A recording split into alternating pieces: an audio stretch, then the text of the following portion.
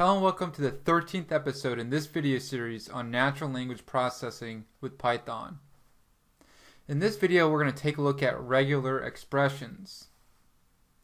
You may have come across these in other applications when you're looking at text. However, they're popular and widely used in natural language processing and are a good set of it's a good tool to have in your tool set in programming. And today we're going to take a look at some of the basics. We'll start with a practical example and then go a little bit into details and syntax within how to implement more and more functionality into our regular expressions. So a quick summary of why we're even talking about it is that regular expressions allow us to filter information. So perhaps we want to search on a keyword or remove certain items from text.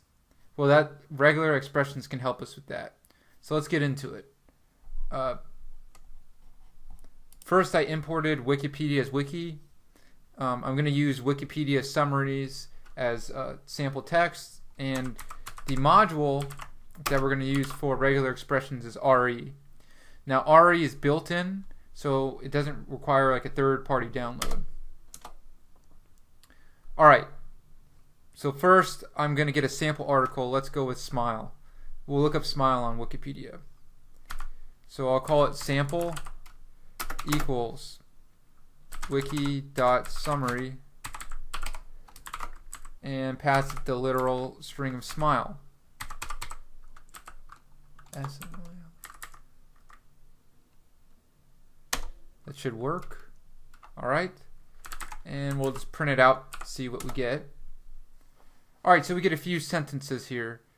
One thing I want to note, and it's good to start thinking about, is, like, for example, here there's a \n character, and what that is a new line character. And a new line character is a special character that says we want to have a space in this paragraph, in this context. So it's simply a new line. Now, if you were to evaluate sample, which is our sample text with print, go sample. Notice how Python processes that new line as that return. So with regular expressions, we're going to want to look at the raw string, which is closer to this, where it has these special characters, and there's ones for tab, for example, is \t. Alright, so that's one thing to keep in mind. And those characters are there even though they're hidden, so to speak, in processed, depending on what functions you're using. Alright, so let's do a simple task of, let's remove the punctuation from the sample text. In a previous video, I've shown how you can do that by creating a reference list and comparing the current list that you're iterating through to that list, and if the punctuation is there, we just don't include it in a new list. So that's a couple of steps, and it requires a loop. With regular expressions, this is extremely simple, and we'll look at that here. So I'll go sample, and I'll call it no p for no punctuation, and I'm going to use re.findAll. Find all, and here I'll stop and explain this. So there's an R that we're using in front of the quotes, which is going to be our regular expression. What the R signifies is raw. So it's raw. We want to process a raw string. So looking at this, like for example, the new line is there. That's more of a raw string than this processed data. And that's just a good convention to have. I've seen in reference material that pretty much everyone says to use this this convention. So I trust that. Alright, so what we're going to do is remove punctuation. And like the new line character where it has the \n, regular expressions have special characters. So I'm going to use this one, which is \W plus. And what this is saying is that we want to find all instances of word characters. And what a word character is letters A through Z, upper and lowercase, and numbers 0 through 9. And I believe the underscore is actually included within that. So that's what this symbol is representing. And that's a single instance of that. And what the plus allows us to do is looks for multiple occurrences. So let's return that. Oh, that's funny. So I made my regular expression, and I didn't call out the text that we want to use that expression on. So that's going to be sample. Okay, so that took, and let's see if we'll put it to the test here. Okay. So notice now when we use RE find all, we no longer have punctuation, and now we have a list. So it does split up the string into individual entries, and we have all the words. All right, awesome. So that's a simple way to do it. It takes less lines of code than to actually manually check. So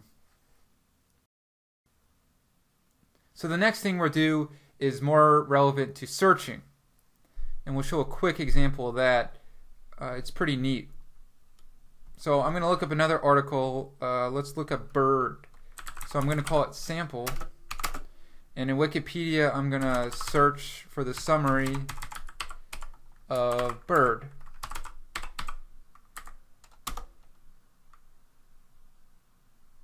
Oh, I didn't have a variable defined bird, so I messed up and didn't do a literal string.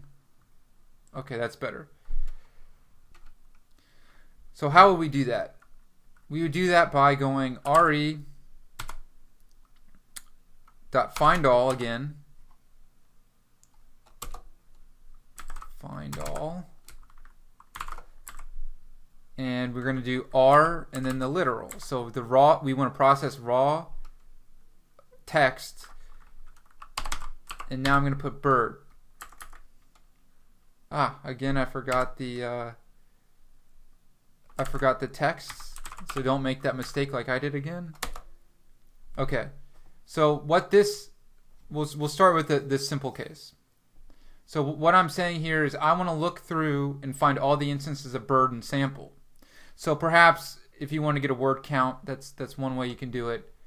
Now that's not that interesting because there's other ways to do that, but let's say we want to see words like hummingbird. And I can type \W plus. So what we're saying here is I want word characters,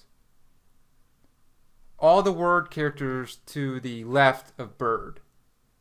So if there's the word bird and there's word characters before it, that's what it's going to find. And I have the string there, so I won't get that error. Okay, hummingbird was there, and there's seabird, waterbird, songbird. So that's pretty neat. If we didn't know, or if we wanted to get just a collection of types of birds that we could expect to learn about in this article, that would be a good way.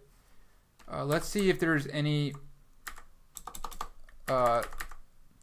let's see if there's any instances where bird is part of a word and there's letters after it. So what would we do there? We could go backslash again and go W plus. So this is a good one. So we see the base word bird, and then we see S, and we have bird watching. Okay, so not that interesting, but here we have bird watching. So perhaps that's an activity that people do when they're watching birds.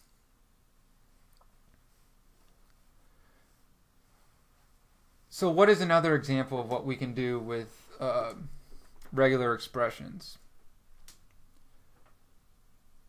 Let's say we want to find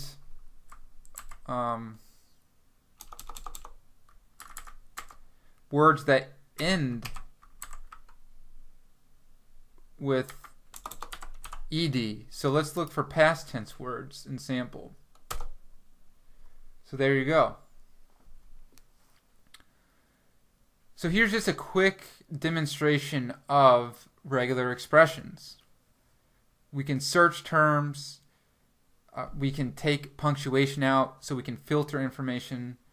Now granted, this is just a high-level, quick explanation, very simple, but these regular expressions within the quotations can get very complicated.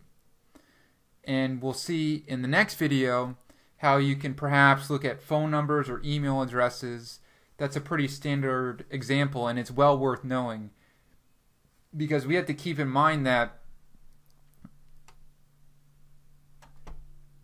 we have to be very specific when we are searching for something. We have to know, generally speaking, its format, or I guess we have the option to be very specific, and we do need to have a general sense of what we're looking for. And regular expressions can be a little tricky in that regard. And we'll take just a brief example just so you have that in your toolkit if you're sifting through and looking for information. So thank you for watching this video. I hope you learned more about regular expressions, and stay tuned for more.